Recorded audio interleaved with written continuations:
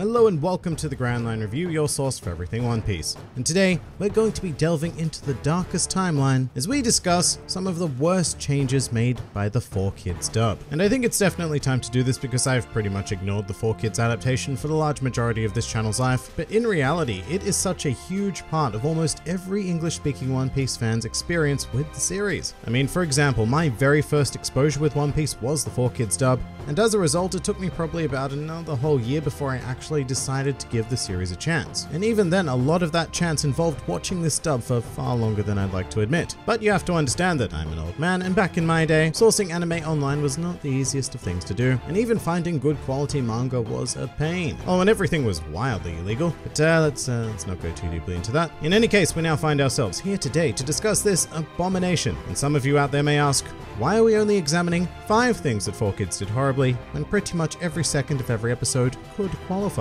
And it's because 5 is about all I can handle for one day. And so as a result, the criteria for this list is as follows. To be considered one of the worst 4Kids changes, a moment or choice must deviate so ridiculously from the original intention of One Piece that it either becomes a parody of itself or tears a gaping hole in the One Piece canon. Speaking of, nothing on this list must be canon, and in fact immediately after the conclusion of the video, I suggest we all just forget everything we've spoken about. But with that out of the way, let's begin, I guess. Welcome to the top 5 worst changes made by the 4Kids dub.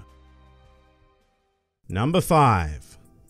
Lollipop Sanji. Alright, we're starting with a very basic and well-known one here, and that's precisely why we cannot ignore it. So look, here's the deal. Coming from an English-speaking Western country, I get why they censored the cigarette. You're marketing the show to kids, even teenagers, and it does actively promote smoking through the idea that Sanji smokes and Sanji is cool, therefore smoking must be cool. That doesn't mean it isn't absolutely ridiculous though. And the primary issue is that, admittedly, like most things in the 4Kids dub, it is impossible to take Sanji seriously, ever, because he's always sucking on a lollipop. It takes away from great dramatic moments and sort of comes to define Sanji in a way that the cigarettes never did. The thing about smoking Sanji is that cigarettes are an accessory. It's a character trait. However, a lollipop provides a much more bold statement, and instead of being a badass kicking chef guy, Sanji becomes the lollipop dude because it's just impossible to ignore. And just like that, you have a perfectly captivating character reduced to the status of a temporary candy. And look, to be honest, this change is but one of many to do with smoking, and some may argue that other characters were impacted more heavily by this censorship. But I disagree simply due to the fact that Sanji is a key protagonist, and so this particular decision has a much greater long-term impact on the series as a whole. But of course, it certainly wasn't the worst change made by 4Kids. Number 4. Crocodile's hook. Now if you're looking at this image and thinking, what's wrong? That looks exactly how I remembered it. Well, you'd be correct. This is quite possibly one of my favorite shots in the entire series, both in the anime and the manga. I love the colors, I love the silhouetting, but most of all, I love the feeling it gave me when I first laid eyes upon it, which was shock and uncertainty. This was the first time that Luffy had truly been in a no-win situation and nobody was coming to save him. It was dark and wonderfully suspense-building for a generally bright and happy shonen series. Alright, so with that in mind, let's examine what 4Kids managed to accomplish with this shot. Glorious, isn't it?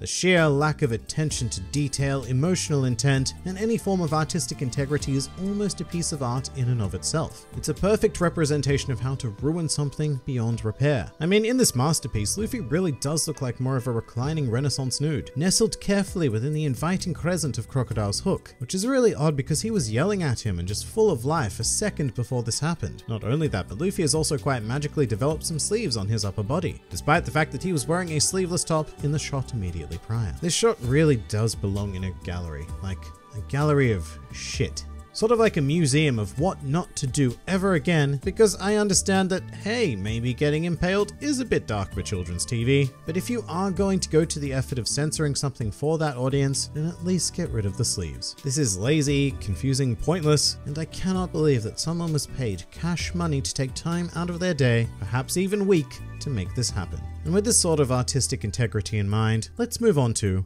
number 3. This thing. So this is probably the crowning achievement of 4Kids editing. So I get it. You're making a show that is focused towards children and you're not too keen on the whole gun violence aspect. Cool. Entirely understandable. Although I do question the sanity involved when choosing to adapt a series that, especially early on, has such a huge focus on guns, to the point where it is absolutely impossible to edit them all out. So as a result, we get things like making them look like water pistols or chucking corks in them, which is sad, but that's one thing. And it's entirely another when we are presented with this. Now, I honestly can't tell if the result of this gun edit is because someone was feeling incredibly uncreative that day, or because someone was feeling far too creative that day. Either way, this is what we have, and I struggle to explain what this device is, or why Kobe, Luffy, or even the audience cares. As far as I can tell, what was once a gun is now some sort of precarious trigger-activated power hammer, which first of all, the implications of that are so much more brutal than an actual gun, because it implies that Helmeppo is willing to use blunt force to quite violently injure and possibly kill Kobe. And I guess that might be where making it look so ridiculous comes into effect, because it minimizes the thought of potentially bludgeoning someone to death. But the problem is also that, well, Kobe could just run away, because this weapon is no longer a projectile and will have an incredibly short range. So what we have is a completely unthreatening, threatening scenario, in which the weapon is too ridiculous to accomplish anything, and instead of a watchable scene, all we have is a mind full of fuck. The best thing I can say for this change is that it does not impact the story going forward. It's ridiculous, whilst at the height of 4Kids shenaniganry, is isolated. Unfortunately, the same cannot be said for our top 2 contenders. Number 2. Belmare's Dungeon. So this entry is so much less kinky than I made it sound, but as we explored in the previous contender, 4Kids doesn't like guns. And thankfully, coming up, we have a more merciful edit than the Helmeppo abomination, however it comes at a much greater cost. So as I'm sure we're all familiar with, and if not, well, spoilers for a little series called One Piece, but the climax of Nami's flashback is when Arlong murders Belmare by shooting her in the head in the manga, or the chest in the anime, or the head in the anime specials. Whatever the case, he shoots her. Now, not only is the weapon a problem here, but so is the general idea of death. Because remember, this is kids television, and death is not a topic for 7:30 in the morning, unless of course there are Dragon Balls involved. Sadly, no balls here, just rather unreasonable fish. And as such, the 4Kids team had to come up with their most creative solution yet, and replace the gun with Arlong pointing menacingly, as well as replace the gunshot itself with the following dialogue. How about a nice room in a dungeon for the rest of your days? But this really just, oh my god, I don't know where to begin. I guess that the implication is that Belmare eventually died in prison, coming naturally to the end of her days, but this just clashes with everything. With Belmare dead, Nami's despair is so profound, as is the rest of Kokoyashi Village. It is enough to crush them into subservience, but with her alive, at any point, the goal would shift from finding enough money to buy the village to freeing Belmare. I mean, unless of course Nami, Nojiko, and the rest of the village just decided to let her rot in what has been described as a nice room in a dungeon. Sounds quite pleasant, actually. And look, I know that the implication is that it's not a nice room at all, and Arlong is being a delicately evil prick, but the fact is that this word choice was not made to suit the character. It was made to lighten a moment that had already been significantly lightened, like you can practically hear the 4Kids showrunners in a meeting as this dialogue is being played out. So our anti-death policy means that we can't kill Belmare. So how about we have the fish guy point threateningly at her? Oh no, a threatening point is far too dark for this company. How about when he points at her, he offers her some nice accommodation? You know what, Steve? You're right. Everyone can enjoy that. Everyone except anybody watching the show, because this one move lessens the development of Nami's character, it wrecks any sense of fear regarding Arlong, and it just looks and sounds plain shit. But not quite as shit as number 1. Iceberg Laboon. There is no doubt in my mind that this is by far the biggest travesty committed by the 4Kids dub that irrevocably changed the series as a whole. So basically, if you're unfamiliar with this change, once the Straw Hats clear Reverse Mountain and enter the Grand Line, in the 4Kids version, they do not encounter Laboon. Instead, what they see is a giant iceberg, to which Luffy fires a cannonball at, and they promptly move on with their journey. And this is not a simple edit like admittedly everything else on this list has been. This is actually the removal of an entire arc. Because if the Straw Hats don't encounter Laboon, then none of Reverse Mountain actually happens. And this is very, very bad, because this is where the crew meet Crocus, hear about Raftel for the first time, and are given a log pose in which to sail the Grand Line. And when they also meet Vivi here for the first time, so Reverse Mountain is pretty pivotal for a mini arc. But if I had to speculate as to why they got rid of the entire thing, I'd say it has to do with Laboon self-harming, and the idea of the Baroque Works agent's mission to kill him. But this decision just ruined everything, because as a result, holes needed filling. The crew needed a log pose, which conveniently appeared on the ship, without anybody anybody realizing they need it beforehand, as well as a convenient recollection of memory featuring reused footage of previous episodes to understand how it works. But should the 4Kids dub have continued, there would have been a completely unfixable issue, which is that Laboon and Crocus are incredibly important to the world, especially in the case of future Straw Hat pirate Brook. In fact, his entire dream rests solely on one day being able to visit the whale that was made into an iceberg. So look, while everything else on this list has been bad, some might even say pure vandalism and destruction of property, this particular change is reckless, inconceivable, and irredeemable. And so it reigns supreme in my mind as the worst change made by the worst company.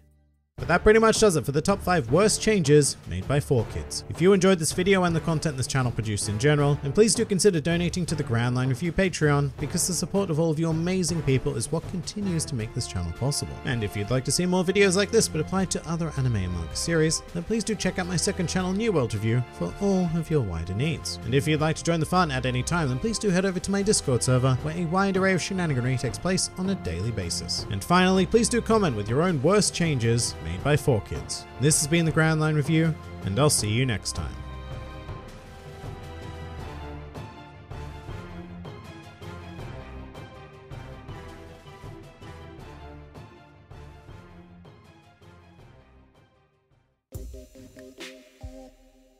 Do you think aliens exist? Yeah, sure, why not? They might not be the oval-headed, anal-probing beings that we've seen in a lot of media, but I find it pretty shockingly hard to believe that there is no other sentient life in the universe. Plus, aliens have been confirmed to exist in One Piece, so why not real life, eh? Whatever happened to Zoro's buddies, Johnny and Yosaku?